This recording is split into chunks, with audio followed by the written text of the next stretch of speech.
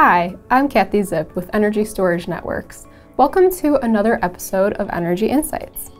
We're all familiar with lithium-ion batteries, those used in our laptops and cell phones. Lithium-ion batteries are used in commercial energy storage applications too. But there's another kind of battery in town that you should know about. Flow batteries. While lithium-ion batteries store energy in solid electrodes like metal, flow batteries store it in liquids.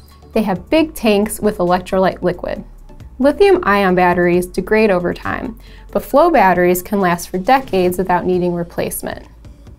This makes them good for providing power to large utility applications, military bases, data centers, microgrids, and off-grid projects that are not space constrained because they're kind of big. Flow batteries could take off in applications in which power needs to be stored for 4 hours or more. This is just a quick look at flow batteries, but you can read tons more in our article online. Until the next Energy Insights video, KZ out.